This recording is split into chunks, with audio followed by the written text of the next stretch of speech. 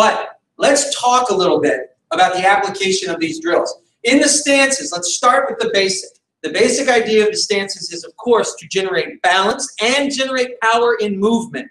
Now, when you think about generating power in movement through stances, you must immediately throw out the entire concept, the thing that drives me crazy when I see beginning instructors do this. Stop getting fixated on the direction of the toes and exactly how far apart your feet are, and it must be exactly 2.039% more than twice your shoulder distance, and if your toes are more than 7% out, it's wrong, or they must be 45 in the natural horse stance. All of that gets thrown away the instant you say, let's talk about how stances develop power. Because in order to develop power, you have to move. And if you are moving, your feet are turning.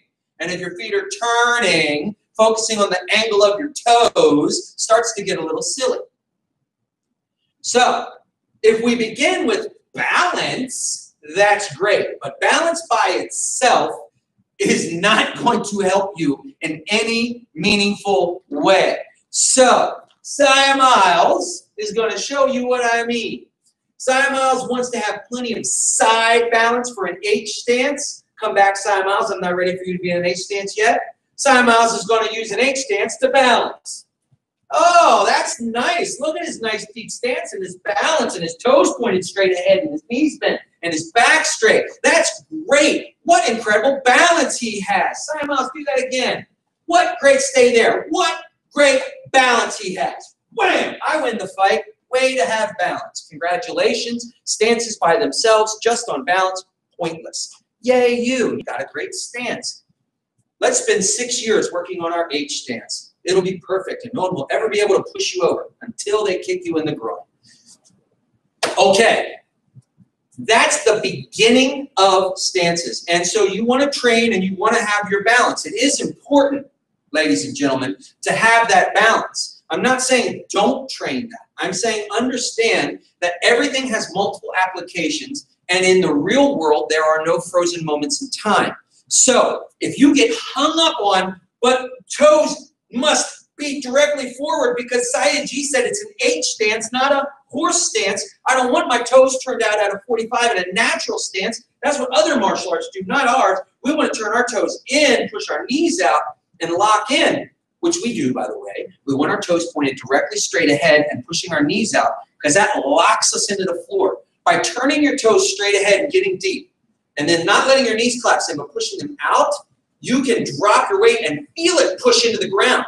You are connecting yourself strongly to the earth by keeping those toes pointed straight ahead, and we love that. Real good balance, but the reason we want to lock into the earth is so we can push off of it, so that we can use the stance to develop power. And as soon as we do that, a toe is going to start turning, folks. You're going to have to turn. You're going to have to pivot on the ball of your foot somehow. And that's the second application of these forms. The first application, 50-50 weight, straight up and down, strong balance. Cy Miles, show me an L stance, 50-50, perfect balance. Drop it deep.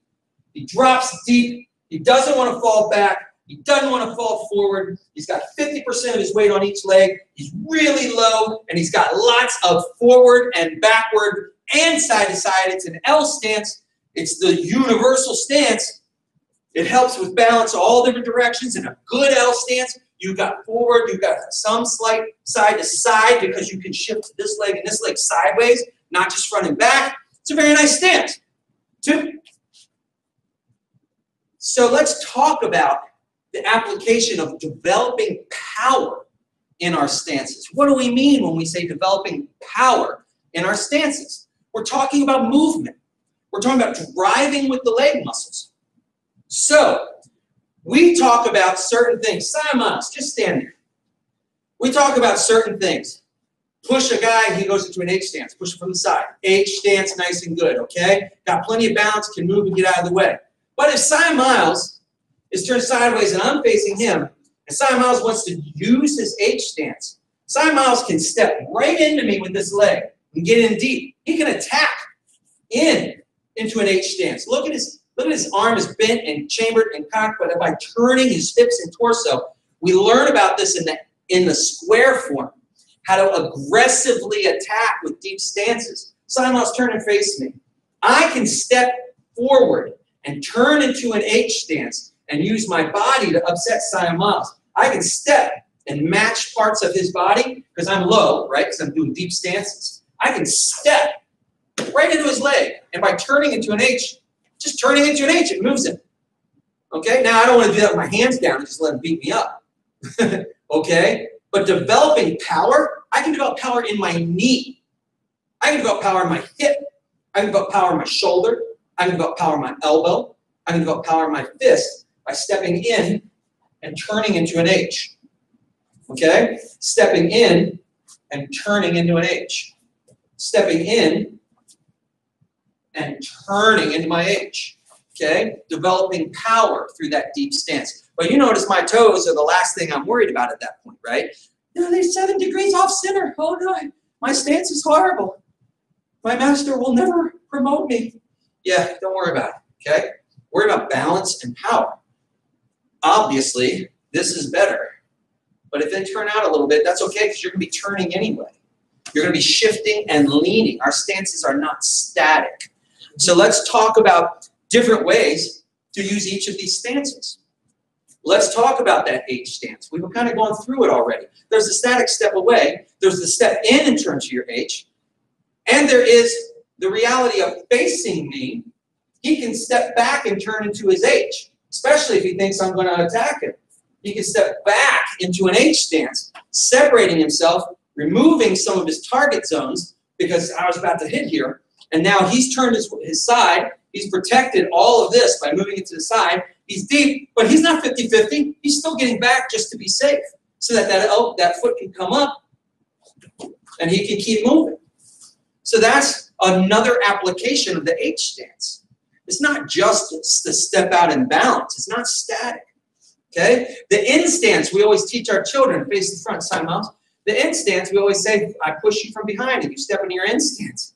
Right? Your toes are pointed forward. It's an offensive movement. You just step in. Big, deep stances. Locking your heels down nice and deep. But this is static. If you're focused on just the toes all the time, they must point forward, Sayagyi said. Yes, they must. However, let's talk about the truth. I step forward. I'm going to turn and punch you with my short punch. My toes are going to pivot. Okay? My body's going to pivot. If I'm here and my toes are pointing towards the camera and I'm throwing a short punch, they pivot on the balls of the feet, and my punch comes out. That's how I develop the power. I don't develop the power by locking my toes and never moving again. That's how I develop balance. But the power comes from movement. Okay? So how can we use the in stance in a different way than just stepping forward? Well, I like to say the in stance is one of our secrets. We like to fight with the in stance because it's mobility-based. You can shrink your stance a little bit. You can move, and you can bring your big, powerful weapons from the back to bear linearly. We don't have to turn sideways and turn to bring these in. They're already presented. Yes, it offers a wider target zone, you must admit. However, with your in stance, using it offensively, the thing about an in stance is I can continue to shift straight back, which we don't want to do, but I can walk backwards at an angle. I can walk backwards at a circle in an arc, right? I can do it forwards, stepping out at the 45, working out here, okay? So the offensive applications of this deep in stance provide a lot of stability and a lot of power, but they also provide a lot of mobility, even in deep stances. So that's one of the reasons we love the in stance so much. Another reason we love the in stance a lot in American Bando is because it replaces the T stance. Okay? In traditional Myanmar time, the primary stance is the T. We don't even have a T. We don't have a T for one very important reason. The T stance is the primary stance because the primary theory and application in Myanmar is sword. It's sword. This is a fencing stance. It's a fencing stance because when Miles is using the other technique, application, and theory of our Myanmar martial arts, what's one of the things he's going to do? Take what's given. What's given right now? My leg. Right? What's given right now? My leg. In stance, L stance, T stance, doesn't matter. This is the closest thing to him. This leg. But in a T stance, the shuffle is easier. The shuffle is easier from a T stance. Also, from a T stance, you are essentially in a wide cat. It's very easy to go back to your cat. And they use that front leg defensively for kicking, okay? And also as a distractor kick to set up other techniques. We don't. So we've replaced the T essentially with an N. When they use an L or a deep T and they creep their T out, we use an L. When they're using a T, we're using an N. When they turn their T and turn their body to the side, we just go to H. Okay? Because we don't use the T.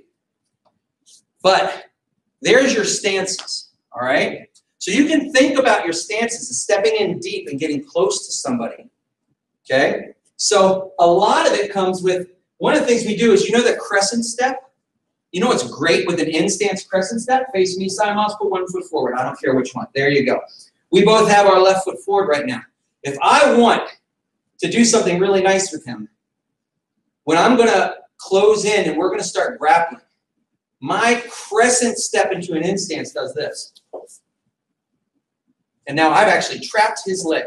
I'm on his knee. I'm trapping here, and I've got an easy throw over my leg. Okay? So this crescent step into a deep in stance, attacking, puts my leg behind his, and if I just settle and turn, I'm going to throw him right over my own leg. Okay? Especially as long as I've got the trap or the grapple.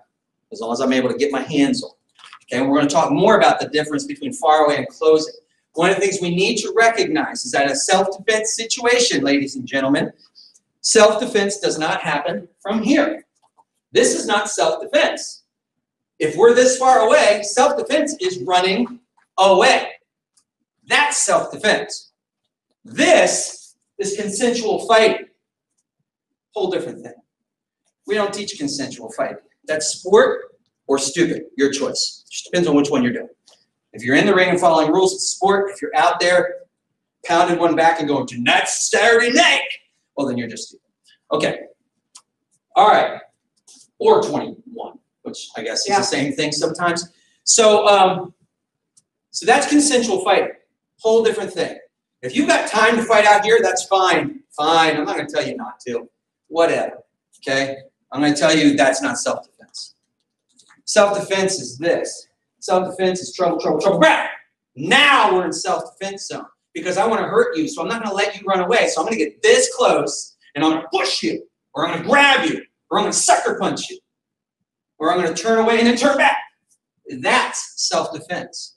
And many, many times in self-defense, the proper answer is to close, not separate. Close, not separate. All in, not all out.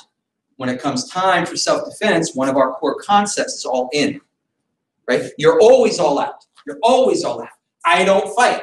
I'm out. I'm out of the picture. I'm out until he doesn't let me get out. Once he doesn't let me get out, I'm all in because this is a way to get beat up. Oh, this is a bad idea. I was trying to get away and drop into a really nice H stance so he couldn't pull me over. No, instead, if he grabs me, I'm going to do this. I'm going to step in into my in stance. And jam him up here, right? Tuck my head in here and grab him. And now we're in a whole different thing. Put my over here so that that hand that's about to hit me can't clock me in the back of the head. Or I'm going to do this and grab his hand and step in. Because wrapping his hand, you can't really see it, but I wrapped his hand, okay? And I stepped right in between his groin. So I've got all sorts of things. He grabbed me. Thank you, I grabbed you. Now I can start doing things. Remember I said turn to an H, we'll move him? Turn to an H. I just turned to an H and I broke his balance. Okay? That's application. Different ways to use deep stances. Because there are no frozen moments in time. So as soon as we start with the what if, well, what if you get into your H stance and he kicks you in the groin? Well, yeah, he's going to if you're just getting an H stance and say, hey, kick me in the groin. But that's not how life works. In a self-defense situation, it works like this. You're a bad guy, I'm going to grab you, right? Yeah, right? It all happens like that, fast. There's no what if, okay? Because there's, well, I should say, there's infinite what ifs. That's the whole point. You don't know what's going to happen, okay? Train to turn reaction into action and win and then get away. So that's what we talk about. We're talking about different ways to use your stances. I can drop 50-50. I can keep my back straight and I can work my balance. But I can also shift and do other things. A block, okay? A strip. And we're going to get into that too. How deep stances help us get away from in close. All right, that's coming up in just a second. Let's talk about stepping. Stepping's rather self-explanatory. This isn't going to take a lot of time. So stepping, the secret to stepping is there isn't one step. That's the secret. When we step, sidestep, sidestep, sidestep, sidestep, we're working on distancing and timing and explosive movement. But really, it should be sidestep, backstep, backstep, backstep, sidestep, sidestep, backstep. That's what it is, okay? That's the real application we're talking about. Don't stop moving. Never stop moving. You should be light on your feet. You should be mobility-based until such time as you can't be, right? So let's suppose Cy Miles goes to grab me, and I just knock his hand away and move. That's great. Suppose I had the time to do that. But I might not. He might actually get a hold of me. He might actually grab my hands. If I go, whoa, what are you doing? And he grabs my wrists, okay? There's all sorts of things that might happen at that point. And like I said, that's where self-defense tends to begin.